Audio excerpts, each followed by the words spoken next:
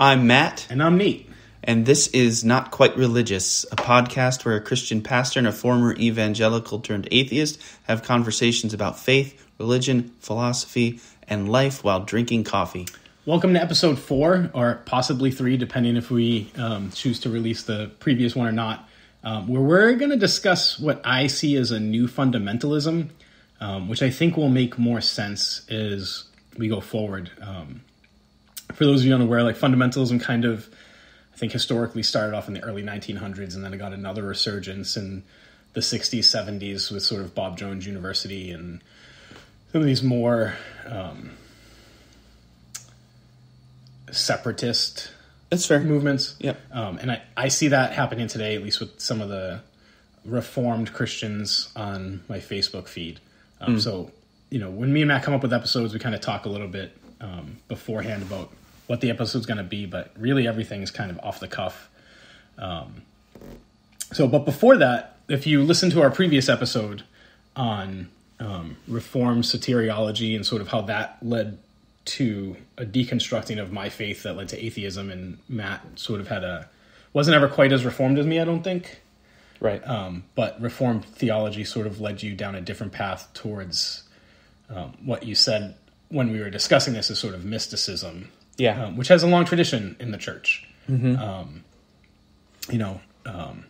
think the at least modern evangelical churches I experienced it lost a lot of mysticism, lost a lot of sort of meditating on scripture. Yeah. So you read your Bible plan, you go through it, and then what's more useful, or not more useful, the Bible's really, really useful, and most of my pastor friends would say you got to read it every day, but Wayne Grudem's systematic theology is, also... That's the truth. Yeah. It laid out in a way that, you don't need to read the whole Bible and figure it out for yourself. Someone already did it, and they're going to give you the proof text and the verses, and so you can go and look it up yourself, and then you're like, oh, yeah, he's right. And, Wayne Grudem isn't the only one who wrote systematic theologies. Lots of people have throughout history, is an attempt to teach people, because the Bible is confusing sometimes. And I think what we talked about last time is it's not just historical facts, it's also poetry and prophecy. And by prophecy, we can take that in both terms, someone telling the future and also a veiled way to get a people to repent or figure out that they're wrong without being like, hey, you're a jackhole. Yeah, it is. Religion is a convenient mechanism of control for people who want to do that kind of thing. I readily admit that. Sure. But I guess what I'm saying with prophecy, though, is it doesn't always, even in the Bible, doesn't mean always telling the future. Yes. It means more, a lot of times calling people back to repentance. Yeah. Calling people back to faith and saying, if you do this, it's going to go well, because if you live within the parameters, like we were talking about with the Proverbs, if you live in the parameters of God's design for the universe, it goes better for you. Mm-hmm. Right? And so the prophets in the Old Testament, although New Testament writers will say they're pointing to Jesus, they would also say, they're also telling Israel, stop worshiping Baal, because it's not going to go well. Come back to Yahweh. Well, they're verbalized intuition. Prophecy is verbalized intuition about what's going on. Yeah, that's a great way to say it. And what might happen if things continue the way that they are. They called it the Holy Spirit speaking to them, and I think I can accept that. But another way of saying that is prophets are very intuitive and very in tune with the zeitgeist, not only of their time, but also of their people, and are also very in tune with the scriptures themselves, and have a passion for seeing it lived out authentically, seeing the ethics more than the ceremony. Sure. Of Torah lived out authentically. And so you see that even in modern day prophets. Modern day prophets aren't people who are coming to town and being like, all right, everybody gather around, I'm going to tell you about the future. To be fair, it's like a soothsayer. Some are. Yeah, some are. But that's not, I wouldn't call them prophets. I would just call them lunatics. But a modern day prophet like a Martin Luther King or like a Dietrich Bonhoeffer or somebody like that is like somebody who y'all are focused on mechanics and ceremony and right practiced religion and people are dying and starving and being oppressed, and that's really the heart and ethics of our faith. And if we're not pursuing that, then it doesn't really matter all the stuff that you're doing. It's the same message over and over. It's what the prophets said to Israel. It's what Jesus said to his people. And those people end up they end up on the stake or on the cutting board or on the cross or with a bullet in their head. People don't really like prophets. No. Right? That's true regardless of how you read the Old Testament, whether it's historical or narrative or poetic. Like it didn't end well for most prophets. Right. Didn't, at least initially, it didn't end well for Jesus. Yeah. Right. Right. And he's crucified for telling the Pharisees and Sadducees, the Jewish people, like, you're doing it wrong. Mm-hmm. You're not caring for the poor. The Samaritans got it more right than you. Mm-hmm.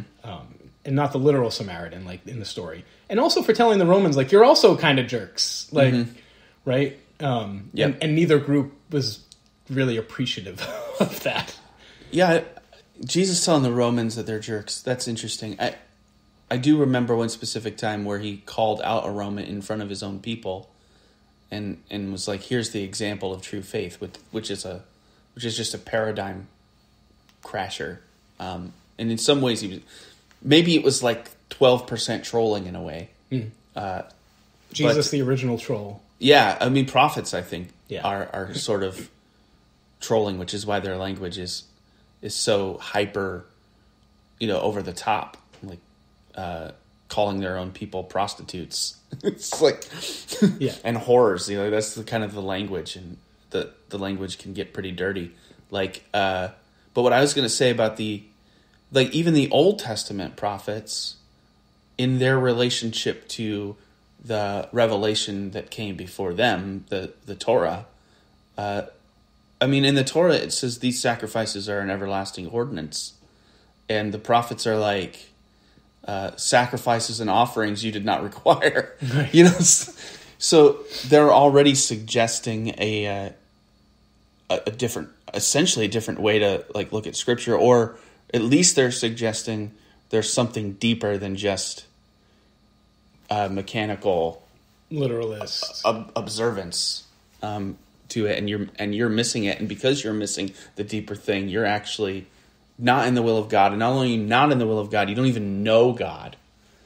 Yeah, which I think leads to your sort of mysticism, where we were talking about that I became Reformed and then lost my faith, although I still read the Bible in a Reformed manner, because I'm a very black and white person. Like, I was a physics major, which should lead to a little bit of mysticism because, electrons are both particles and waves at the same time, and probably just something completely other, but we don't have language to describe what that is. And, fields are now where it's at, like particles are a production of higher energy within this field that just sort of exists through space-time, and now even like the multiverse probably exists, not in the Doctor Strange way, to bring back Marvel. And I think, so maybe I should be more of a mysticist, but I'm very much like, no, like 2 + 2 always equals 4. And I think you're like, well, that's true unless like you're using clock mechanics, in which case, like, right. If you're at 11 p.m. and you add 3, you're now at 2. And I'm like, no, 11 + 3 is 14. So just to give you some fair time, since last time we really focused on my reading of Scripture, and now me saying like I'm much more black and white, do you want to talk a little bit before we get into fundamentalism, which is also black and white, of like your mysticism and how that has a long tradition within Christianity, and so you're not a heretic, but you're also not reading the Bible the same way I am. I'll let other people judge if I'm a heretic or not. What I'll say is that, as it relates to you and I and how we relate as people, I think you're right on in terms of black and white for you, and for me, it's definitely not black and white. I don't know if it's gray, but I like your illustration about science, because I think that's a way for you to access like your own mysticism. At some point, my experience is if you think and question something deeply enough, and you're willing to suspend the truth, then you would just always keep going. And that's something that I appreciate science before I, when I was fully embedded in the Christian bubble, I had a straw man of what science was. I thought of it the same way that I thought Christians read the Bible. In other words, here's this set of facts. Very Newtonian, I think. Yeah. Like, here's the set of facts. Once we got them all, then we got it. Whereas I think what science... And we figured it out. Whereas I think what science is now is like almost... Like, we've learned that we may never figure it out. But we also have learned that what we know now is probably... We're probably not exactly right. And so that enables us to, like, keep learning and keep knowing more. So we're always knowing more, and whether or not you reach the bottom is like, that's not even the point. It's about learning. And so I think there's some intersectionality, ironically, there in my perspective in science. And I love the idea that science could be mystical, because that makes total sense to me, actually. As opposed to fundamentalism, which the more I learn about science, the less I look at it as being a fundamentalist in nature. But yeah, I think of myself like the way I'm wired, more like a mystic. So when I open, say, the Bible, or any work that's not... I'll put it this way. The only book that I ever open up and think I don't have freedom in interpretation is like the car manual. Yeah. You know? Yeah, right. If it says you need to put this bolt to this much torque, you better not put any more on it. I am not motivated to read into anything or to put different lenses on and switch up lenses when I don't read the car manual the way I read, like, Steinbeck. It's like, and I don't read the Bible the way I read the car manual. So I try on different lenses with the Bible. It's like, what if we looked at it from the perspective of the Enlightenment? Or what if we looked at it from the perspective of Derrida? What if we looked at it from the perspective of Kierkegaard, or through the lens of oppressed peoples, all that kind of stuff. So when you do that and you kind of allow that freedom, you look at the Bible and you think, it's not a car manual. It's about my relationship to myself, to God, to the people around me, to my society. But for me, even the society part's like on the outer realms of what is truly meaningful to me, in that different things come out, and the Bible just ends up relating to itself in a way that is for me, my experience has been that it's leading me to something that cannot be articulated in any sort of report manual kind of way. But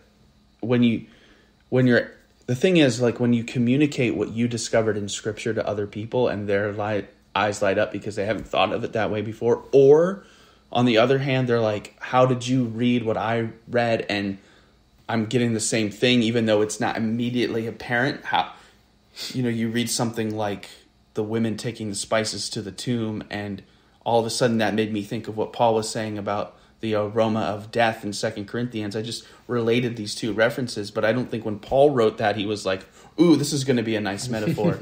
But something about that phraseology connected me to that. And then I say that to another person and they're like, I was thinking about it that way too. There's something connecting us that's invisible and not tangible, and something we can't quite put into words, but it's real. I can't go back to reading the Bible as if it's a blank slate and it's telling me what the world is about and what the capital T truths are, and it's not what it is to me. Right. Although I think, to be fair, you would say there are some capital T truths in there. Sure. Yeah.